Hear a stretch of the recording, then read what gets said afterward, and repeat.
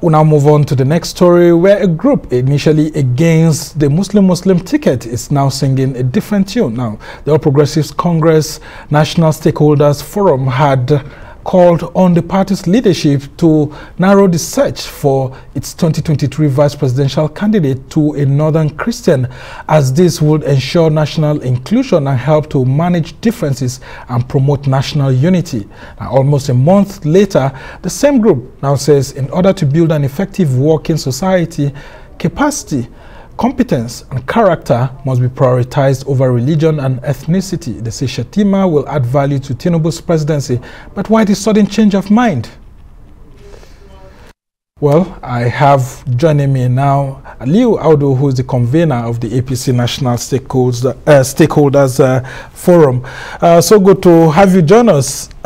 So what happened just a month after, and we have you singing a different tune? I mean, when it's okay to have a position on issues, but it's also very important to be very logical about it. So when you see or you come across a superior, argument logically, I mean, it's only natural to, change your position based on new information available to you. I mean, that's... And was the new information available? Which is basically the fact that we have given our trust, we have given our trust and confidence in the leadership of Asiwaju Bola Ahmed Tinubu. And he has said, what we wanted was for all of these options to be looked at. He has looked at it and he has come back to say, I mean, you heard his speech, he clearly stated, we cannot keep doing the same thing and expecting different results. At that point, okay, we understand the fact that, okay, if we are to prioritize competence, capacity, character, content, if we are to grow, we can't sacrifice these forces, just to suit religious, what's it called, identity. Basically, the fact is, either way, our very reason for saying what we said at the beginning was to de-emphasize the relevance of religion. Prior to now, we've been used to the Christian coming from the south and the Muslim coming from the north. The moment Asiwaju emerged, it was the reverse. So what we want was, we felt in our own that reversing that, we on its own de-emphasize religion. Will on its own de-emphasize religion. What has happened has done the same thing equally, because it means that from the top, the leader is taking the bull by the horn, saying we can't keep running a society where ethnicity, religion, gender, all of this hold us back either individually or collectively. It hasn't worked, because I mean, in reality, whatever it is we set out to achieve by having a religiously balanced ticket hasn't really worked. The what's it called, hostility between religion and all of that. So maybe we should change direction. Okay, and changing of direction comes with certain consequences. Some of the minority groups in your party, the Christian groups in your party are already, voicing out their concerns. Those in the north that are minorities who are also Christians are saying that, look, it looks like they are being relegated. Aren't their concerns genuine? It is genuine, and the good thing about it is that Asiwaju understand the sensitivity of that, and he gave due attention to it, and at the same time he's come back. When we give a leader a responsibility to lead us in a certain direction, it's only important, it's only good enough for us to hear him out and allow him put on the table what his plans are and what he feels he needs to achieve those things that we want. Sometimes we have to make decisions that are not very suitable on the surface, because we need to move forward. Shettima isn't really a majority, he's a Kanuri man. Kanuri is a majority in the north. He's neither Fulani nor Hausa. So at the end of the day, by the time you narrow it down, there is always going to be one majority or one minority at some point. So that is why those should not even matter at this point. Okay.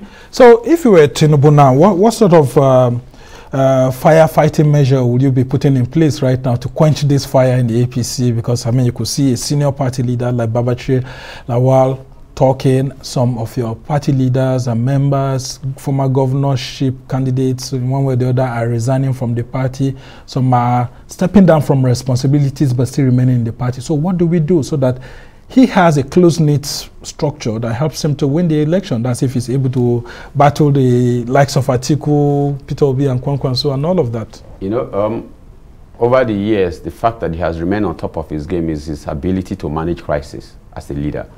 And he's not one who shy away from responsibility. You know, like we rightly said in our this, I mean, this was no way an easy decision. You know, but he knows what needs to be. I mean, we all know in our national life there are a couple of decisions that we want to be able to make, but certain sentiments hold us back. He knows what, I mean, he's so progressive that whatever has to be done, that needs to be done, will be done. So in this case, I don't think it's just up to him. We, you know, as stakeholders in the party, we've started consulting. We are calling on the different sector, trying to explain, you know, the ticket. We need, first and first as a party, then as a people, as a country, to look at the ticket beyond religion, identity.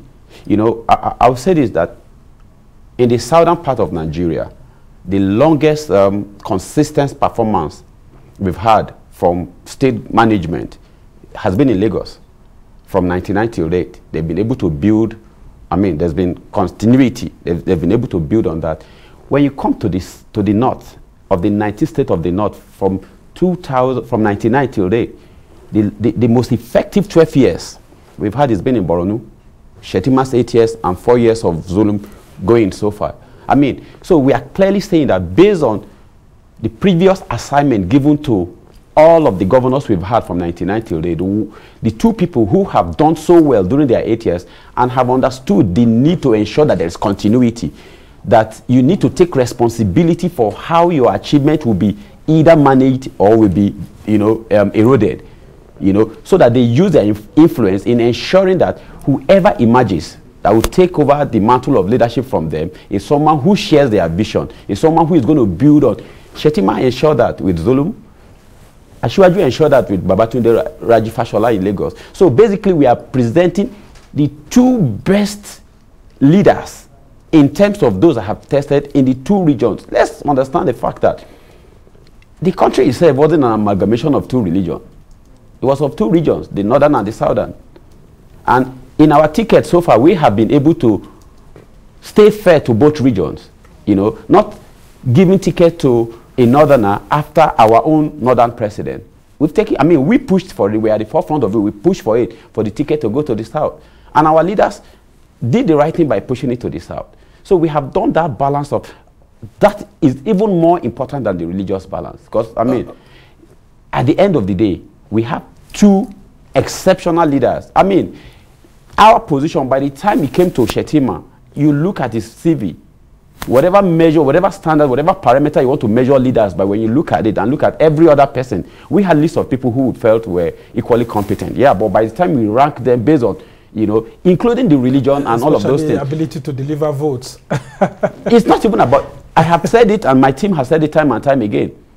Asiwaju was going to win that election, was always going to win that election irrespective of his running mates. That was the primary election. No, the general election. Okay. Yeah, Muslim ticket we were going to win. However, Asiwaju will always win that ticket. That was certain.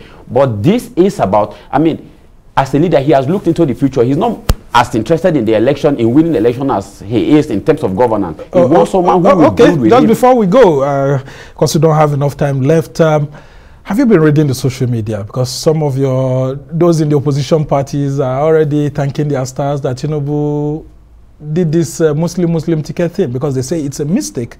And we heard it was, it's a trouble by one of your chieftains here for Tinubu.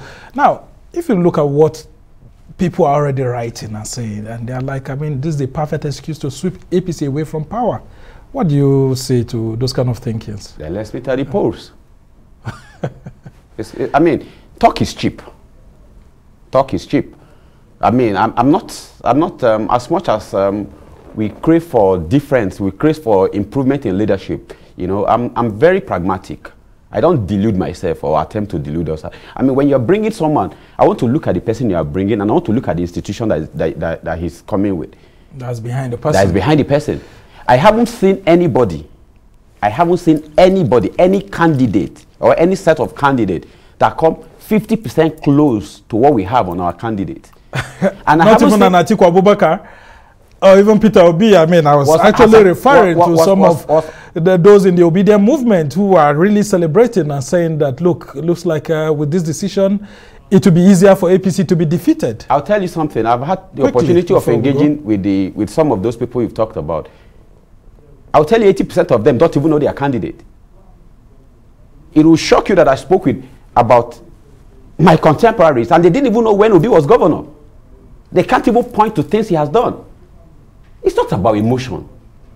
It's about fact. So you think this is a winning ticket? It is. Okay. APC is the winning party. The ticket is the winning ticket. It's all right. It's left for Nigerians to actually judge on election day. And we must thank you so much, Aliyu Audu, Convenor, APC National Stakeholders, for joining us to explain to us your change of decision. And we can only wish you well and hope to have you some other time here. Well, that's how it's been for this edition of the Arise interview. Do join us again some other time. From me and the entire team here in Abuja. Goodbye and thank you for watching. I'm Summer Sambi.